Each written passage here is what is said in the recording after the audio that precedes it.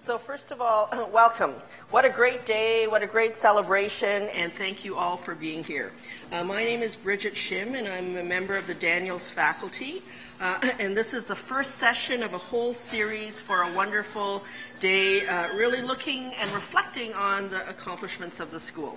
So I've been told before we get started, I want to take a moment to thank our friends at Herman Miller who have provided the furniture for this discussion, and we appreciate the opportunity to showcase Herman Miller's award-winning designs.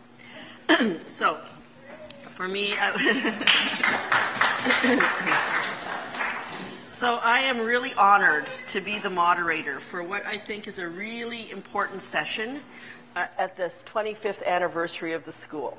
So for me, Jerome Markson and Barry Sampson are two significant architects, urban designers, and citizens of Toronto who have made an enormous contribution to our city.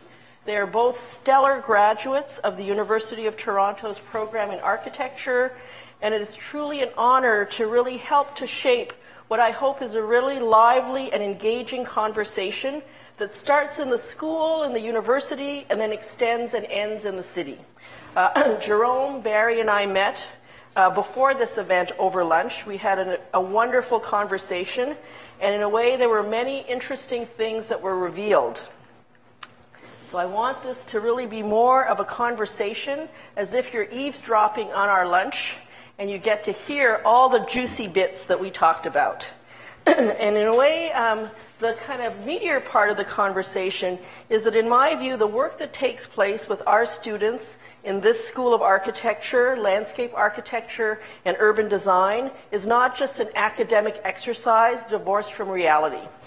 My thesis is that this innovative ideas that are explored in this school and are investigated throughout this university should shape the future of our cities. And so this is the real question that I want to pose to these two exceptional graduates of our school, Barry Sampson and Jerome Markson. And I would really like our conversation to link their time in this school at the university and whether the kind of discussions, the conversations shaped or had any impact on their role as distinguished practitioners. And to understand this vice versa, this back and forth between the academic world and the practicing world of architecture. So I'm just going to begin with a very short introduction for Jerome Markson, who was born in Toronto and graduated from the school in 1953. He worked in partnership with Ranji Boora and Ernie Hodgson, and presently continues as a sole practitioner. He's a fellow of the RAIC, Royal Architectural Institute of Canada, Toronto Society of Architects, and really has been a kind of really important contributor in so many ways. He's earned a Toronto Arts Award for Architecture and Design in 2001, and then the Ontario Association of Architects Lifetime Design Achievement Award in 2014. In 1972, Jerome was really one of the guiding forces behind a wonderful publication called Exploring Toronto, which was written with fellow architects, sponsored by the TSA, and was the first real architectural guidebook in our city. In our luncheon, we decided that this is a visual crowd, and so it's really important not just to say words, but to actually use images to highlight really what I think are the key accomplishments. So first I wanted to show, on Jerome's behalf, the Monk residence. I was a recent graduate living in a rental apartment in Midtown Toronto. In one of my regular walks, I came across this amazing renovation. I would say I was kind of it was so unexpected in this neighborhood in Toronto. It was austere, it was refined, it was sophisticated in its building elevation, and I needed to figure out who worked on this project, who designed it. And then I learned that it was not only Jerome Markson who was the author of it, but really a project that, is what many architects start with, a renovation. But I think the kind of thinking about this front elevation, the front on the street, I think was really just such an eye-opener for me. In a way, there's a whole series of projects. This is just one image of a series of truly elegant designs done by Jerome Markson, many of them in the Hamilton area. And in a way, this one is a steel frame pavilion overlooking a ravine. It's truly, for me, a modernist essay using barrel vaults, steel and glass to shape light. And in a way, at this time in 1959, I would say he was one of several people forging a new territory, a kind of radical statement about architecture and its possibilities, a huge optimism about modernism, and really engaging this area in a kind of larger conversation about modernity.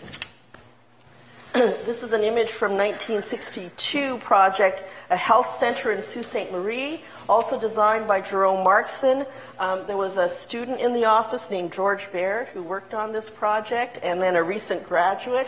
So there's a kind of whole totality here. This project received a Massey Medal in 1964, but also was truly an innovative type, as opposed to a mega facility, really rethinking what a healthcare center could be, and I think really important as a contribution to the discourse about this building type. In a way, Toronto has had many stages of evolution. And in a way, the kind of St. Lawrence is a really interesting project where both Barry and Jerome have been involved with. Barry, while working with George Baird, really commenting and really reflecting on the urban design principles. And then Jerome is one of the many skilled architects designing urban housing, using red brick to create townhouses, flats, rental units, and really making, in effect, not just buildings, but a neighborhood. Really linking urbanism and architecture together. So I think that it's really reflective of the tip of a whole body of work that we can point to where this approach, this attitude to city building is germane and integrated. So also, I mean, we all know that urban housing is such a key part of making a great city. And Jerome has spent so much of his career not only reinforcing these neighborhoods that his projects are in, but really highlighting important pieces. This is Market Square, 1980, a stellar example of the role that fabric can play in recognizing heritage buildings like the St. James Cathedral and enhancing the public realm. So you look at a whole career that has co-op housing, rental housing, urban housing, social housing, mixed-use complexes that really have addressed many of the challenges about what it's like to live in the city and how important it is. So in a way, it's sort of like a visual introduction to Jerome, and I just want to pass it over to Barry, who will also continue on. Maybe, and you can hear from Barry. Just one second. Thank you, Brigitte. I'm going to read a little bit of the first part of this and then just talk extemporaneously. Brigitte posed the thesis, the work and ideas that take place in schools of architecture should shape the future of our cities. And I wanted to add a corollary. Each of us is imparted with a certain energy of character and intellectual momentum that we bring to the university, and that is given ultimate destination and shape by our caroms off the embodied and intellectual energy and creative trajectory of others. Where that contacting energy is of great integrity, its effect on our own direction and intellectual transformation is great. Jerome Markson is an architect of great integrity and commitment to the discipline of architecture, whose positive contribution to architecture is not only through his work, but also his effect on people. My meaning with respect to the carom will, I hope, become clear as I talk further. This is a bit of a tribute to Bruce Colbert, who I bunked with in first year and would steal out at night to play pool. Yeah, okay.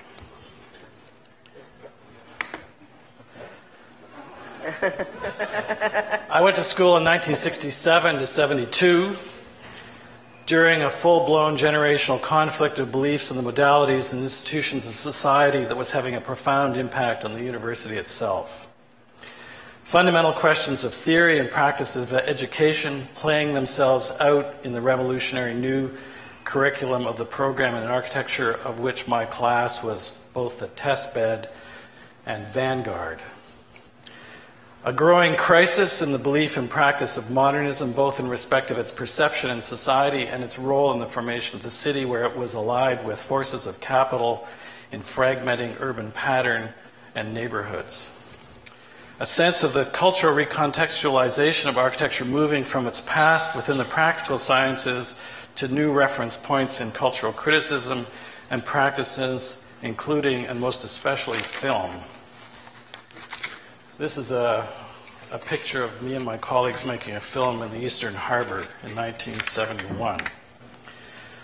A vibrant university community exhibiting a vigorous post-war outward world orientation was casting off habits and outlooks of British imperial and colonial culture while being wary of American imperial outlooks following in its wake. There was a kind of nascent Canadian nationalism occurring at the time.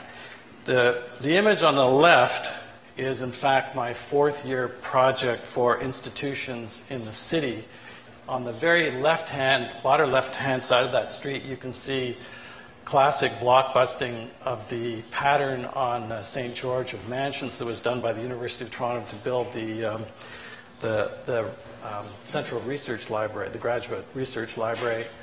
I was posing an alternative of a modular infill housing system elevated over top of a kind of free ground plane that would be available for a variety of uses, most especially educational uses. From when I graduated, I didn't realize until I was doing this kind of reflection the extent to which I graduated as an angry young man, which was partly reinforced by a trip that a number of colleagues and I took to Latin America, where I saw what happens when you have a society with 5% of the population owning 95% of its wealth. Came back to Toronto and, well, actually when I graduated, I joined George, who was already involved with a group of students who had assembled around him to do competitions. We thought we would transform the world. We did a lot of back porches. This is one of them. This is one of them that I played an important role in designing, and in that respect, I think of it as kind of my first project, testing out things. We did no limits, so I did curved doors, sloped sliding doors, double cantilevered stair. It was for a wonderful client who was a much beloved Toronto film editor, Don Haig, who was outwardly gay. He had been to New Orleans, was inspired, and said, I want to do a steel porch, a steel building like in New Orleans. I think we can do it in the backyard discreetly in conservative Toronto, which we did. At the same time, in the office, there were groundbreaking research projects that were being done in urbanism, led by George. I've spoken of them in more detail in the lecture I did on Curious George for the tribute to George, so I'm not going to talk about them here. But I did want to mention that George understood the importance of open discussion and exposure to a broad range of ideas and travel. And so he actually fundraised so that a number of us could go to the International Institute of Design called the Architecture Association Summer Session, which was organized by Alvin Boyarsky in London. And one of the contributors to that, a generous contributor to that, was Jerome Markson. George always talked about how important Gerald had been to him as a mentor. So the three people that went were Bruce Kouabara, Howard Greenspan, who recently is deceased, and myself. And this was just, for me, it was both a kind of paralyzing and eye-opening exposure to the kind of ideas that were not being discussed in the school that I was part of.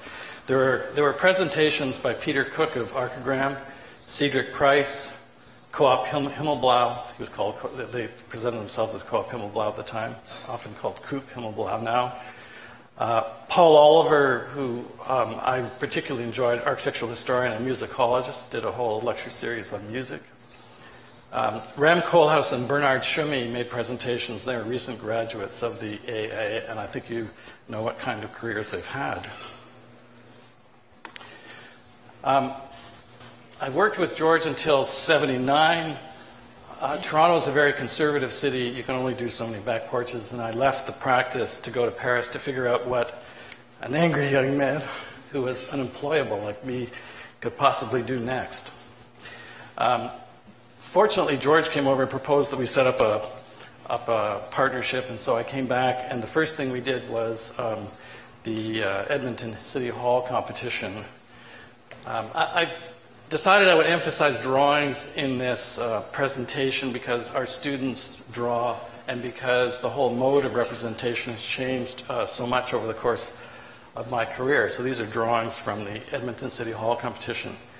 This was our idea was a critical approach. It was a rule of the competition that the original City Hall, which is in the middle of the composition, it was inspired by Le Corbusier, but interestingly enough had embedded in it the crank geometry of the original settlement grid. We decided we would keep the City Hall. We were unceremoniously bounced from the running of the competition, but the project became a cause célèbre and was broadly published and led to other opportunities. Another competition, the Trinity Square Park, which I think is so appropriately named for a city like Toronto, a square park. We decided not to do a square park, that we would do another critical project that would uncover the sort of primordial condition of the city, the mythic Tattle Creek. And then we started an interest in a condition of public space that was topographic, vertiginous, and could bring you up into the city in unusual locations. So we added this constructivist tower that would allow you to both look at the park and Trinity and the historic Trinity Church. On the right side is a sketch I had done when I was in Paris. I did research in Paris and the interplay between evolving ideas of the garden and French urbanism, which had a significant impact subsequently on my own thinking. The jury for Trinity Park was very keen on our creativity, but very worried about the insalubrious behaviors that our project might solicit, and thus we lost. But it did lead to us being invited to do the Trinity's, to do the Bay Adelaide Park competition, which in fact we won. And this is a rendering that was done between myself doing the perspective drawing, constructed perspectives. You remember, those of you of my age and older probably remember when we constructed. So I got to construct the perspective, and Tony got to do the walk-on render, which gave it this beautiful kind of evocative character. I'll tell you, I spent a lot more labor on the drawing than Tony did. This project was a kind of continuation of a sort of critical interest in the city, and an interest that wasn't part of the early modernist project, which was to reconnect the various generations of the city in a project. And so we were interested in the city as a process of construction, deconstruction, reconstruction, and also a kind of recognition of the invasive and persistent nature, character of nature in the project. This project was also very controversial with some city officials, and they delayed the announcement, but it eventually capitulated to the inevitable and announced that we won it. We then built it. It led to quite a number of other projects, institutional projects. I thought we'd sort of arrived and made it.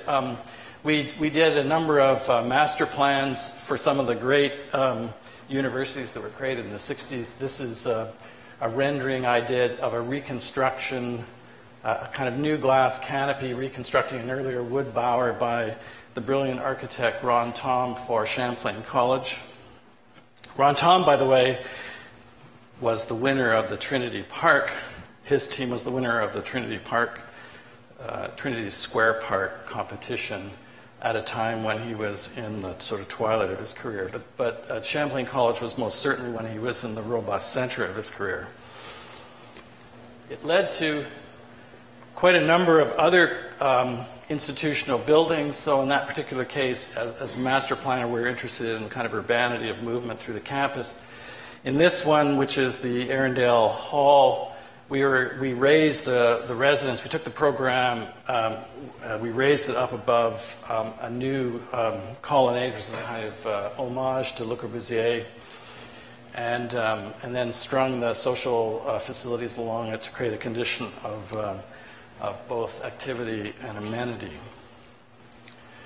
We were also very interested in, I should say that in my first project that I did, the one that I showed you when I was in fourth year, I did a lot of sun analysis to arrive at the pattern, and there's been a persistent interest in our project in the environmental performance of buildings. And Arundel Hall was one of a number of high-performance buildings we did. This is another competition-winning scheme that we did called Old Post Office Plaza in St. Louis. And in this particular case, we were interested in the whole urban narrative, which I won't go into here, surrounding the mythic figure of Daedalus, because one of the components of this was we were required to have there was a large public art piece called the Torso of Icaro, which was to be located in the park. And so when we did research in Daedalus, we discovered, in fact, that he's associated with the beginnings of urban planning. We're now, and I would say, once again, a conservative environment. Institutionally, the provincial government has enacted procurement policies that make it difficult for a small and slightly weird firm like ours to persist, but persist we do. This is a project that we're doing. So we tend to get large institutional or medium-sized institutional projects that have unusual programs or technically challenging programs. This is the Schulich School, expansion to the Schulich School of Business that we're doing. It has a very, very ambitious environmental program, and one of its features is this 15-meter high solar chimney, which will actually drive passive ventilation of classrooms. This is the central social space that's part of that project. And I should say it's attached to the wonderful building that Siamak Hariri, who's here in the audience, designed. And then we're also returning to doing houses, which we haven't done for a very long time.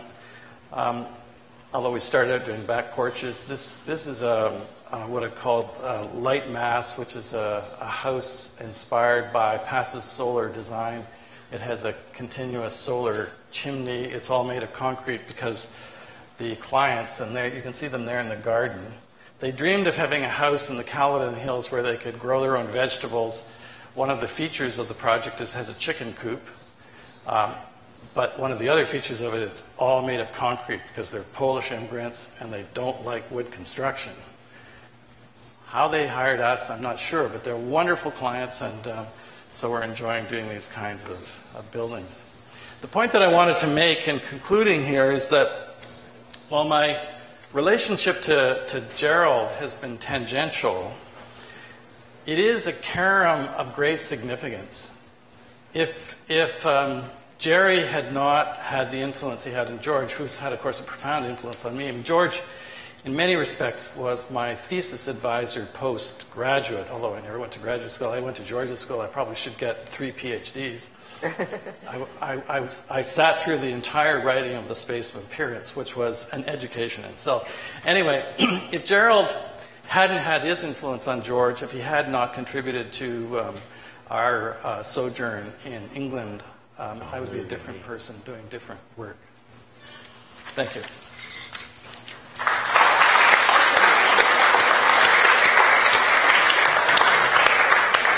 Thank you.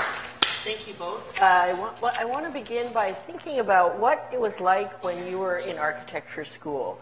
And I know, Jerry, you were in a kind of post-war period, that we weren't even on the main campus. And maybe you could begin by describing what it was like to be a student in the University of Toronto School of Architecture at that time. Okay. I guess I can speak to that. But I really want to tell the story of how I became an architect. Anybody ever thought about how they got to be an architect? What idea, what was put into their head? I was coming down our stairs in our home when I was about in 4th form high school. And my brother, who was studying medicine at the time, later became a psychoanalyst, was speaking to a dental student of his age, so about 5 years older. And then I heard the friend say, "And Jerry, what's he going to be?" And my big brother said, "Jerry's going to be an architect." I did not know what that was. And I went to the old library on College Street, which used to be the main library. People know that. And found a battered book by Frank Lloyd Wright and promptly fell in love with it. Went to Buffalo to see those wonderful buildings, which were about to be demolished because the city of Buffalo didn't give a damn. But as you know, the Martin building was torn down, but the house for the Martins finally is turning into being completed. And it surprises me, but some of my friends love it, and some of them say, "Oh, I don't like that." And I mean architect friends. Anyway, so what happened was, and I think you'll all be interested, is that the war ended in 1945. We were kids. And the boys were coming back from the war. And if you qualified, the Canadian government paid for your schooling to go to college, to go to university. So the class was like 145, and I'd say at the most 50 or 60 graduated. It was tough for them because of what they'd been through, and they'd forgotten how to ram facts into their head and all that sort of thing. But you weren't even on the St. George campus when you started. Yeah. So the point here is that there was not room for the burgeoning need for space for the students coming back, and because of the war.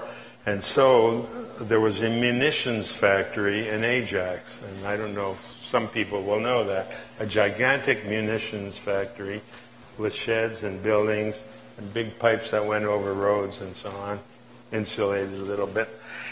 And that became the first year of architecture and the first 2 years of all engineering studies.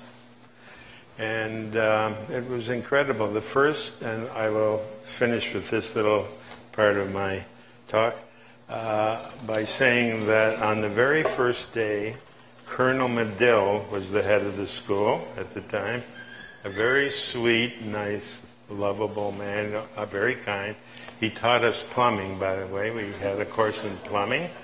Can anyone else here say they have studied plumbing? We had a course of... Even I didn't study plumbing, although I studied not old enough. No, we had a number of engineering courses in our first year, but not plumbing. Well, the colonel, who, as I said, was a very nice man, looked out at this array of 145 people, and he said in the nicest way possible, and I will never forget it, I see two young ladies in the audience. So this is your first year class? This is first year. We were only there for 1 year. It's like the first day of your first year. No? First day of the first year. And architecture is part of engineering. Oh, yes. The practical side. Yes, that's right. Discipline, right? So that's right. The engineering school broke away, 30 years ago? Something in there. And he said, I see two young ladies in the crowd, and I advise you to leave the course now. Is that sinking in? Okay. And he gave the reasons why they should. They were going to have babies, they were taking a man's place, and all that stuff. And I'm going to add to that. So we looked at, Jerry brought he had a catalog that the school had produced of the names of all the graduates. And so we checked the names of the graduates in my year. In my year, there were no women who graduated. In the year after my year, there were no women who graduated. The following year, I think it was 74, there were 4 or 6 women who graduated, something like that.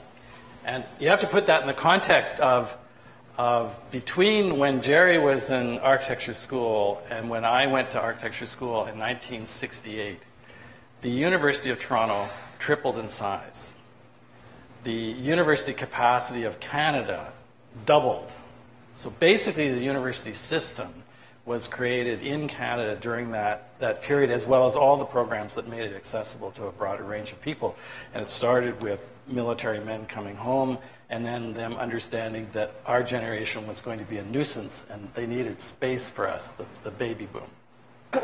So in a way, we've come a long way, but there's still room to grow. And the issue of, the kind of role of women in the architecture school has always been a contested one from the very first graduate, Marjorie Hill, onward. But I just think it's really interesting to think about the kind of class composition at the time when you entered, Jerome, and when you entered, Barry, and the kind of, if you were to look at our student body now, 50-50, 60-40, I mean, the kind of female students are real drivers in the school. The composition of our faculty has transformed radically. When I started teaching here in 1988, there were actually almost no women teaching in landscape architecture. I think one part-time person, very few women in architecture itself. Even though someone like Blanche had been the dean of the school, the presence at the faculty level was almost negligible. So I think we've come a long way, but I think there's definitely improvements to be made. So so first year. Well, I'd just like to add something. Nobody's asked what happened to the two girls. Yeah, what happened to the two women? They graduated.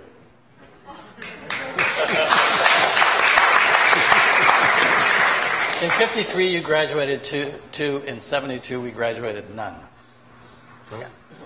So I guess I want to understand what the ideas, the conversation that was going on both in the post-war period and at the time you were at school, Barry. The kind of, there's both the official things that are being delivered by your faculty, and then there's the unofficial, which is your colleagues, your classmates, and the things that really interested you and that you were really sort of captivated by.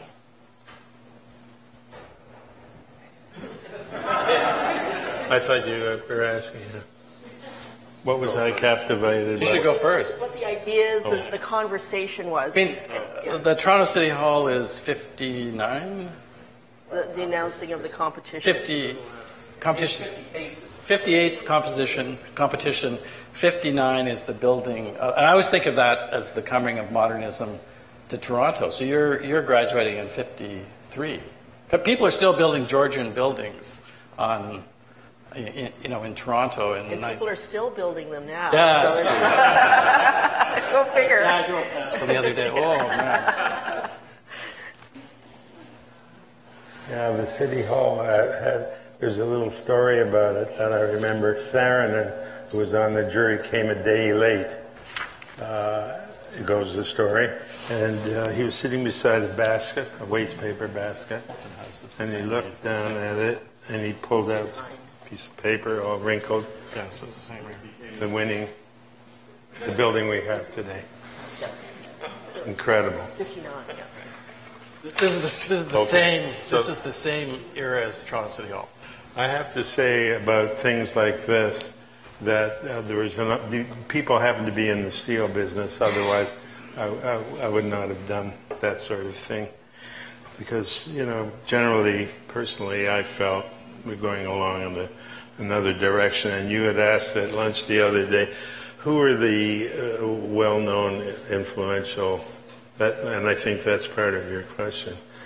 Well, certainly it was right for so many reasons. And Mies, who I admired greatly for his dogged concentration on making things perfect, which is, for a guy like me, it's impossible. But then when you think about the Monk residence, I think of Alto. I mean, I think that for me it has a kind of the amount of mass and plane relative to the kind of entry point. I see Alto in that. Yeah, well, I'm heading there. And Corbusier, of course, a wonderful architect. But there was a picture on the cover, I think, of Time magazine, and what is that? It was looking up at the little courtyard in Finland of the Seinät Salo, I think it is, George, of that incredibly beautiful little building, humble building, inventive, made of the local materials, wonderful, wonderful place. And Maida and I and some friends went there to see it. And in fact, we wanted to see his cottage. And we went to as far as we could go, and there was just the beach. Where's Mr. Alto's cottage? Over there. You had to go by boat. So a farmer lent us a little boat. What I'm trying to say is I think I got to drive to it. You what? I was able to drive to it. You can't drive to it. Yeah, you can if you find a Finn. If you find he drives over there. Yeah. You put him in the passenger side, enough. and he'll tell you where to go. Yeah. Well, if I think of the contemporary architects of that time, certainly Alto, I think, showed us the way.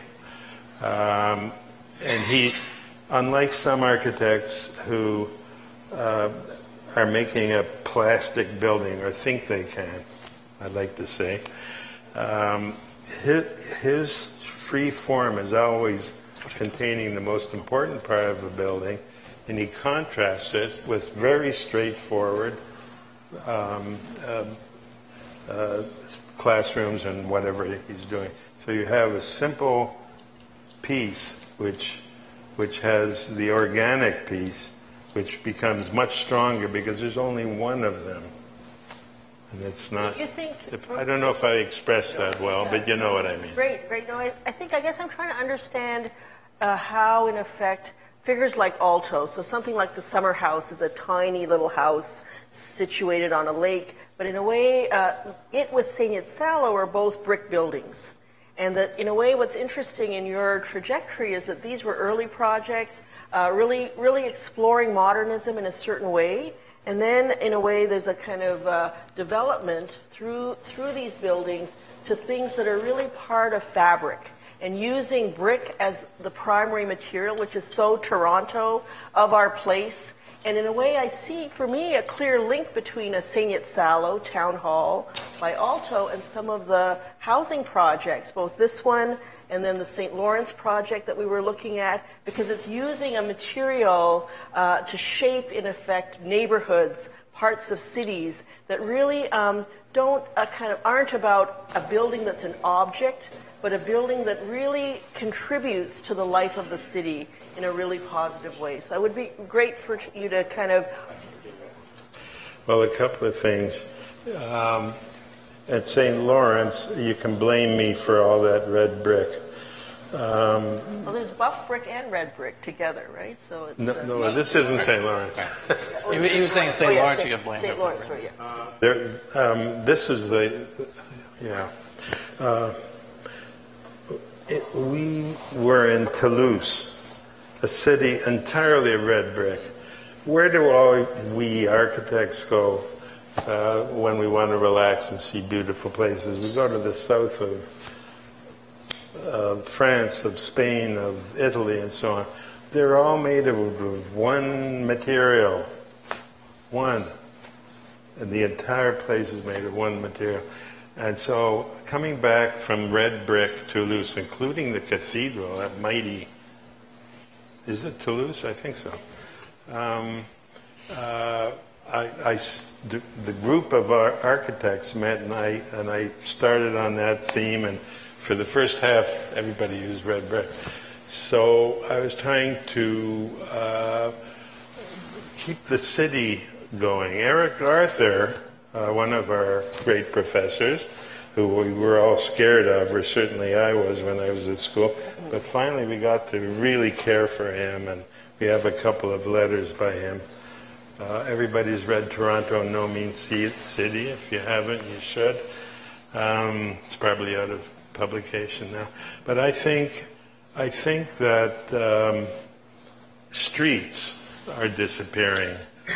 We're getting spaghetti buildings dropped down. I don't see visual planning. I think that if we lose streets, it'd be a terrible thing. And so, we were thinking about streets, the influence from Britain of the architectural magazine. What was it? Architectural Review. Review constantly pounded away at make streets, and there was one great architect who continually worked at that. And I just thought of something before I was talking to people. The elder Saarinen, who designed Cranbrook Academy, where I met my wife on the first day of the summer we were there, he said something remarkable. He said, I always think, he had just died, the old man, and he said, I always think of the next larger thing, which I've never forgotten. When you start to think about that, you're thinking about cities. Yes. Start with a little door handle, and you go all the way up. And if you think about the whole thing, then you're going to make a better city, I think.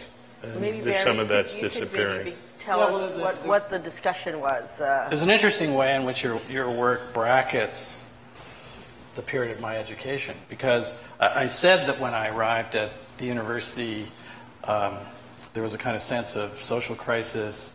The university itself was in crisis, and there was a kind of self-reflection on education going on, but also, and I don't think it was all that clearly understood by us, modernism was beginning its crisis.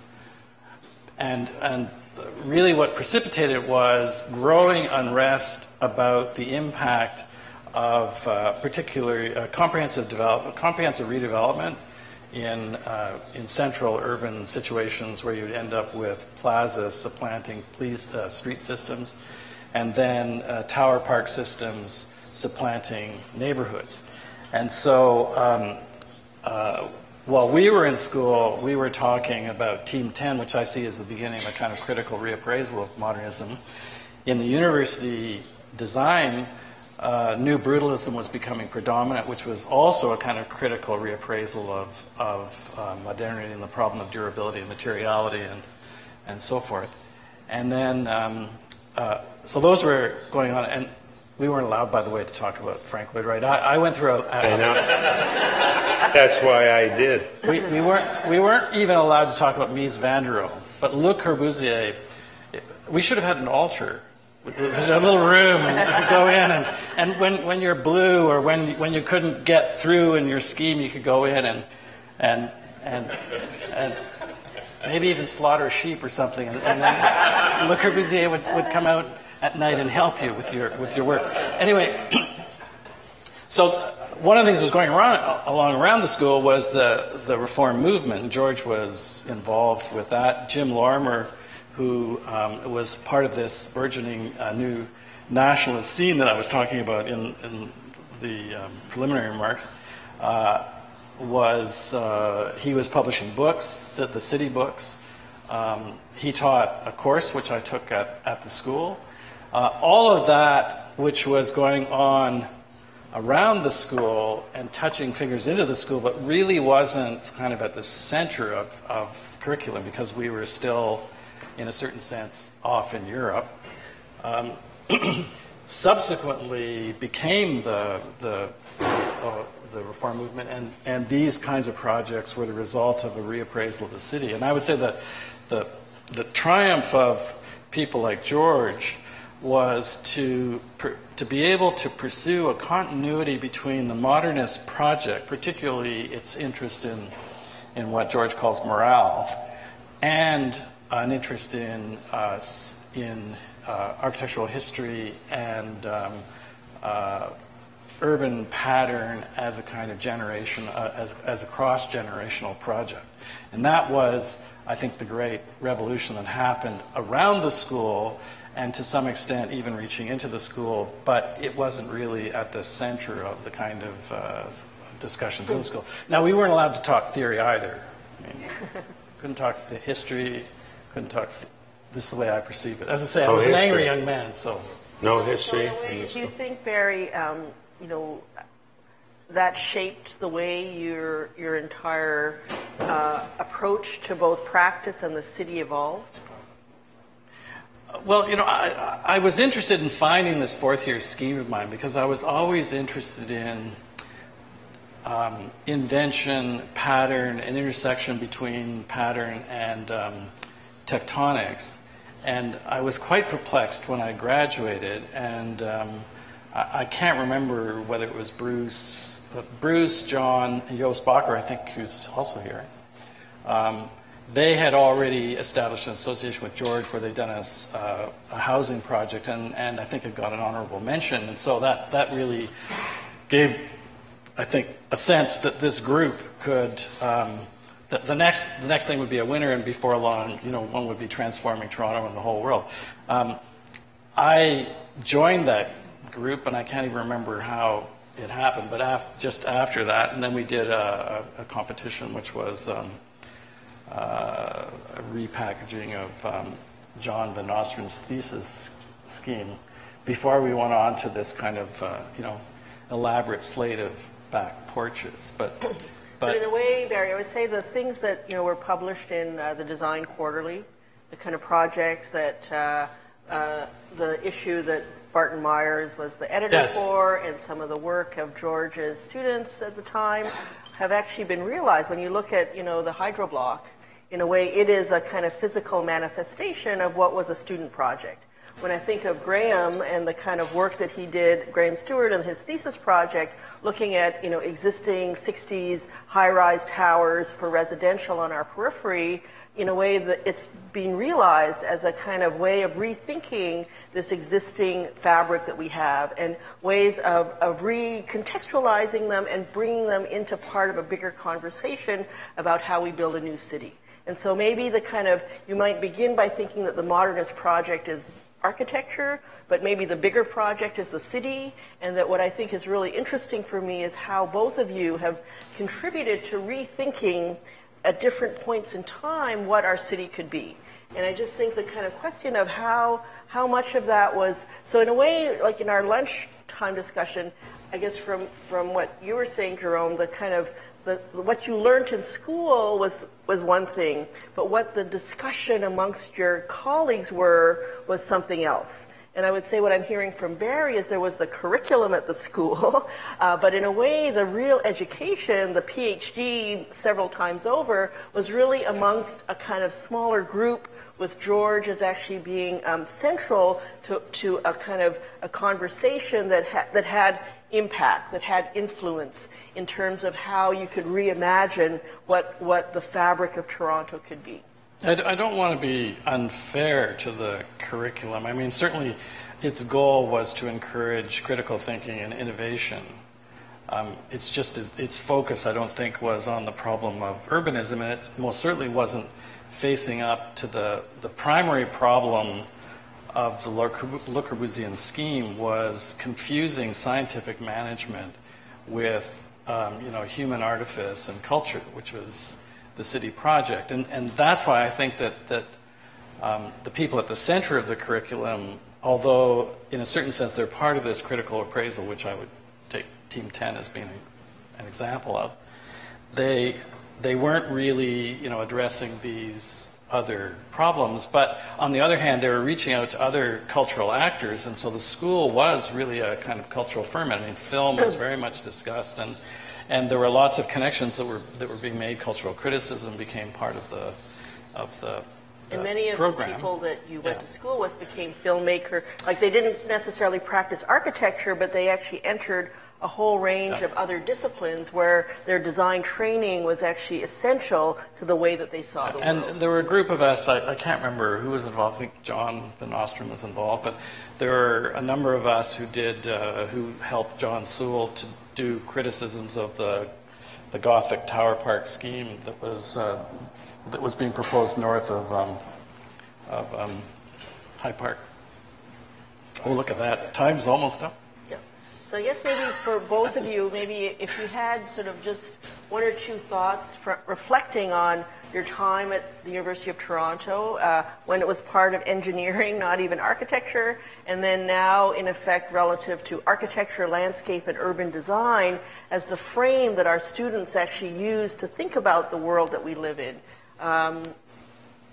Yeah. It's interesting because I think the little group that I was friendly with during school, I think I learned more from them, just from Yak Fests and all the rest of it, traveling and so on, and then from the teachers.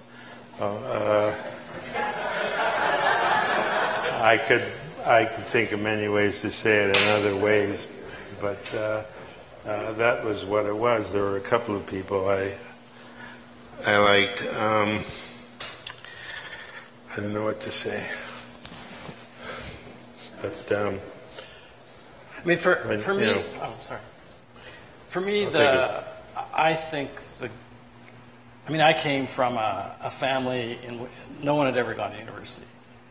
My mother didn't read. My father died when I was very young, and to be involved in an intellectual community, to have access to people that were thinking broadly across an array of disciplines was fantastic. For example, Rick Salutin did this wonderful tribute to Abe Rothstein recently, who died quite recently, and I was able to take an elective course with Abe Rothstein and Michael Bliss, who became who was a notable Canadian historian. I was able to take courses with these people, and so the university answered no question for me, but it posed a whole series of questions to follow. And one of the reasons I posited this sort of proposition of caroms is that there's a kind of happenstance incidence to one's life that in the context of the university, the people you carom off are involved with bigger questions and interesting questions. And so the likelihood that they're going to affect your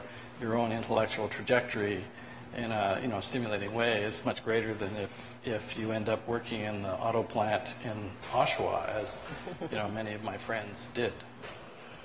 I don't think that there was a Not that there's anything wrong with that. Working in an automobile plant in Oshawa, except you wouldn't want to live in Oshawa.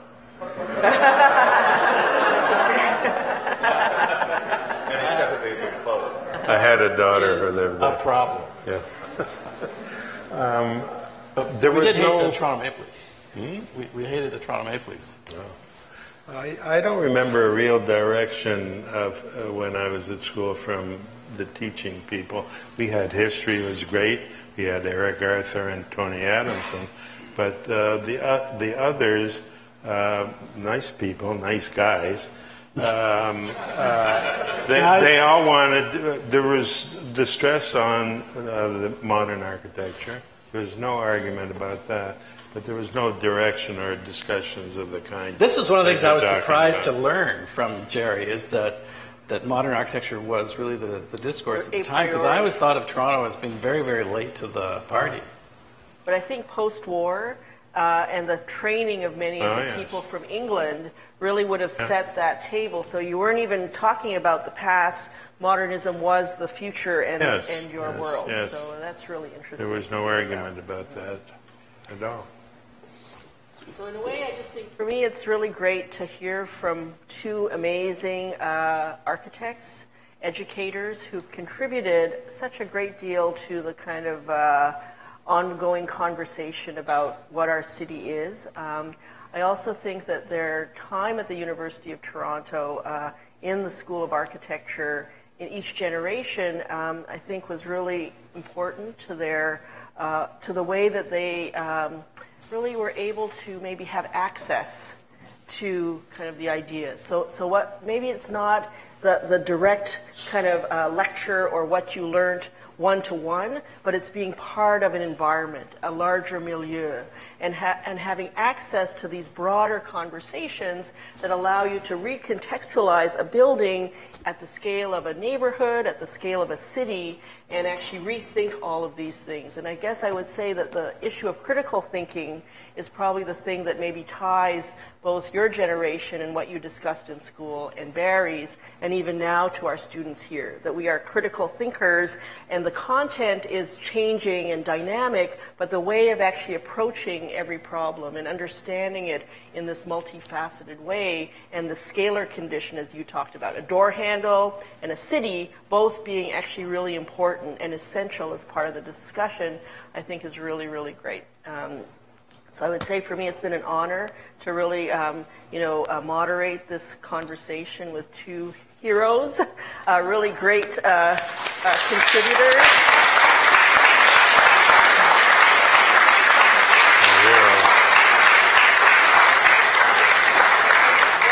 Okay. Kick off an entire day of celebration. So thank you so much, everyone, for coming.